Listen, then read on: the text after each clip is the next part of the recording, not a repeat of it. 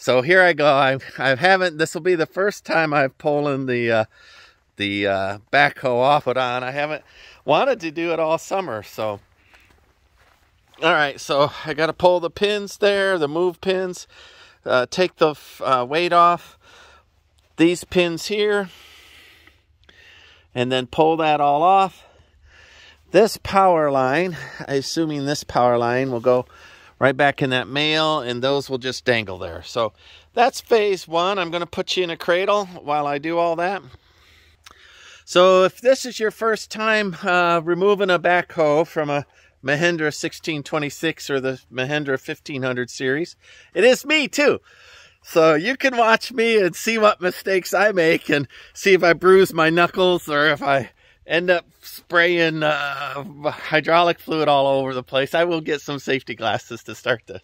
So yeah, it's my first time doing this thing. So newbie warning alert. So if I make a mistake, I'll point it out and I'll say, don't do this thing. Let me get my cradle. All right, so I hope that y'all can hear that. I'm gonna take the backhoe off right there. I'm gonna start the tractor. Tip the seats like this when there's rain, and kind of keeps them a little drier to sit in. Plug in the warm-up.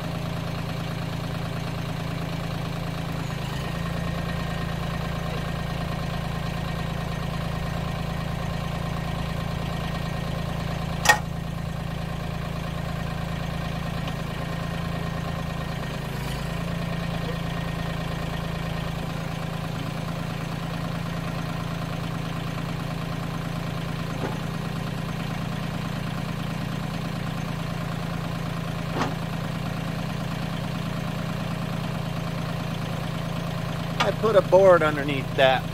Let's see if you pointing down here. Oh, not too bad. Not too bad. All right, let me get a board under the mount.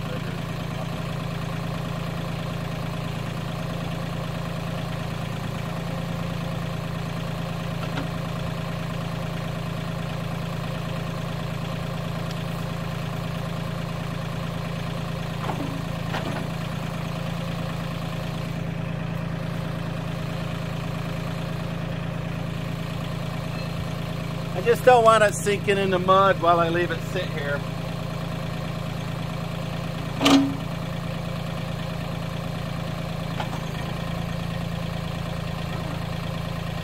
Look at that, I had already lost a C-clip in there. That's bad.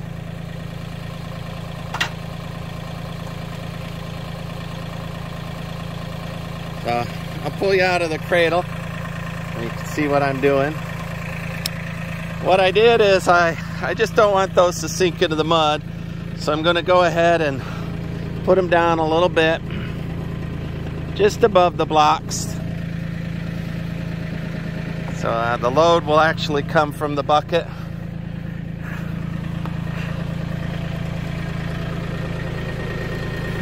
Yeah, this one has all the C-clip in it, so that one's had one fall off, and no bueno.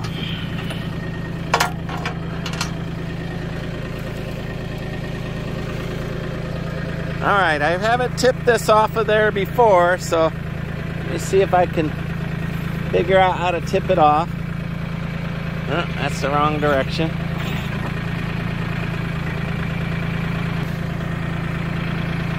See, the These are loose up here, but I want to pull it off of that cradle back in there. You can see it down in there, which I haven't successfully done yet. That's wrong. Maybe I've got that bucket curled up too much. Taking the bucket. Ah, there we go. Ah. All right, well. That wasn't real stunning, was it, everybody? So I had the bucket all the way down in the ground because I didn't want it to fill up with water, and that was keeping it posted on those. So, but now I'm in my hydraulic lines. I hope I didn't damage them any. Oh my gosh, I'm way in my hydraulic line. So let me think here for a second because I want to take the pressure off that without messing it up. So maybe rolling the bucket forward just a smidgen. Yeah, but not all the way down, see? All right, let's see if that helped. I took the tension off of those lines. All right, step one's all done. All right, so recap. I moved the bucket to pull the travel pins out. And then I put the bucket down, and I was using the point down because I don't like my bucket to fill up with dirt. That was wrong. So then I removed the pins, the top pins. And one of them was already missing a pin, a safety pin, so I'll have to make sure I always double check my inspection. This one here is missing a safety pin. All right. And then I was struggling down there to tip it forward off of those brackets. Let me zoom in. So, and what I had to do was tip the bucket because I had it pointed straight down. I had to tip the bucket to roll the whole thing forward. And now I'm going to remove the pressure off of the hydraulic line. And it looks like I could pull forward. If next time I do this, I'm going to make sure that I don't have to jockey it around as much. So let's put you back in the cradle and then I'll do the supply lines.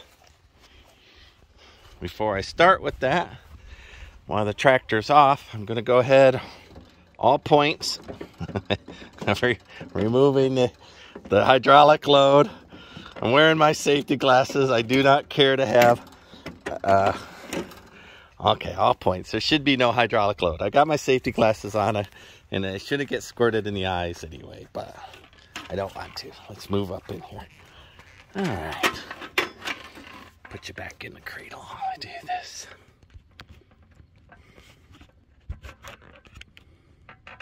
Next time I do this, I'll be an old hat at it, and I'll be able to just do it. All right, you got those lines?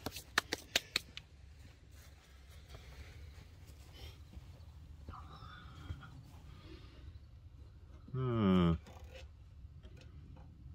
right.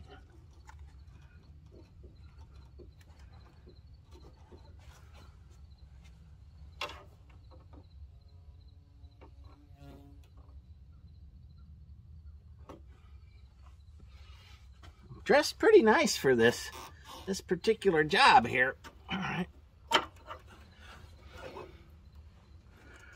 One safety line, one hydraulic line. Check. Oh, I should have done the bottom one first because now it's all covered in hydraulic oil. Kind of hard to do. All right, 2. So there's the 3rd.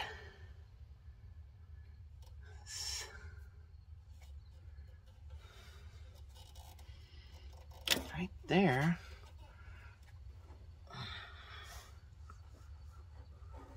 I really don't have enough slack to...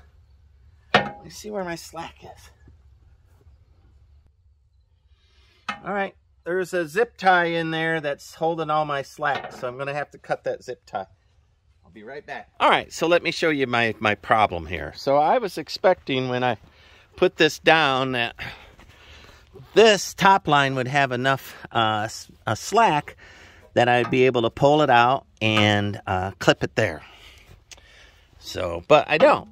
That's all I have. So, following it along here, I see there's a zip tie down there. And that zip tie is where all my slack is. So, now I certainly don't want that tangled in a tire. So I'm going to cut that zip tie and then hook that up and then see what's going on.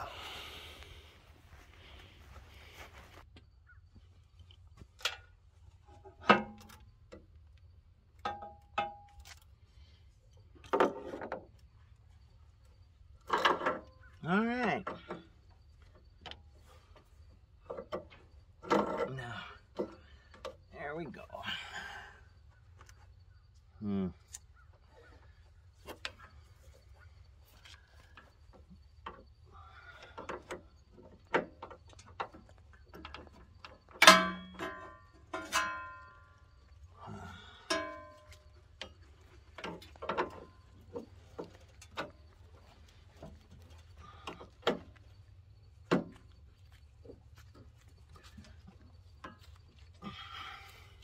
Hi, love.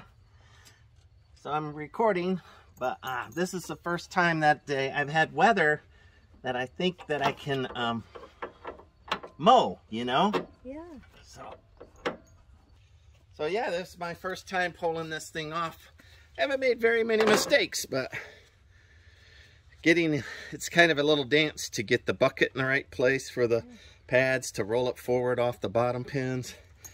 This Mahindra is nice because they welded the backhoe frame isn't just hooked to the axle, which snaps people's tractors in half. Ooh. This actually has, see the metal plate? Mm-hmm. The 1-inch metal plate all the way through the frame. And even though this is a light tractor for farm, you know, size, it's heavy. And that's what makes a tractor have a little more oomph for its horsepower. So it's punching above its weight. But anyway, I think I have that. I'm going to turn that on, and you go stand over there in case I didn't hook up the hydraulics right and it's all sprays out. Not saying I would do such a thing, but such a thing could happen. Look at that, internet. See where that right up against the knobby tire. So definitely going to need to back it off and zip tie it somewhere. So I can't roll until I take care of that. All right. We put it in a cradle and turn it on and see if I lose my hydraulics. Yeah, I was expecting a little more slack on the back of that. I had to cut a big heavy zip tie, and now the hydraulic line's in the tire, so I'll need to look at that. See, nothing's like a 5-minute job, and that's why I haven't put this mower deck on the whole something. Plus, it was the drought. I couldn't mow anyway.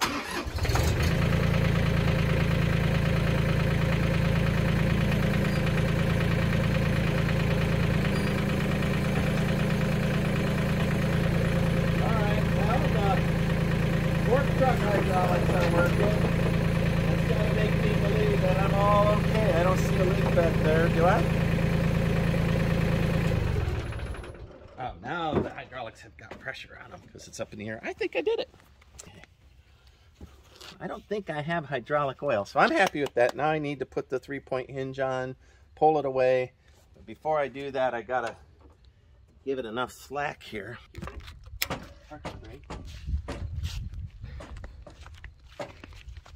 Now my hydraulic line's on my parking brake. So this just doesn't feel like somebody ran it the right way, you know? Like it's supposed to be behind these, maybe. Yeah, look at that metal bar right there. Mm-hmm. That's going to be my opinion. I'm going to zip tie it to that metal bar, but I think it should have been run behind that metal bar.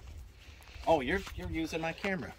Oh, thank you, love. I'm trying to help you out a little. You did help me out. You're such a helper, baby. All right, let me pull my tractor away, and I'm going to zip tie that before I pull it away. All right. So I found some zip ties in there. So there's a metal bar in here that I'm convinced that this was supposed to run through, and it didn't. So I'm going to zip tie it to that.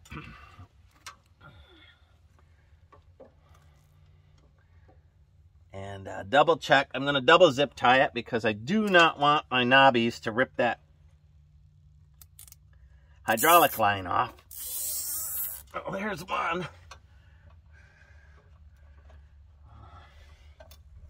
Maybe to this. All right.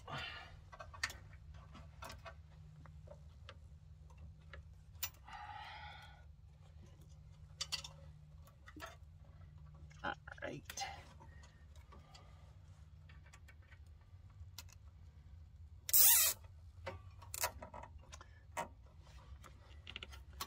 All right. Those are commercial zip lines, so I feel pretty comfortable. So, there we go. See, I zip tied it to that bar. See it back in there? Let's see. See it back in there? I don't know if I'm able to focus. And then I've got it zip tied to this. That's plenty of clearance there unless I catch a big log and flip it up or something. All right, ready to move the tractor. This next step will be hooking back up the 3-point hitch.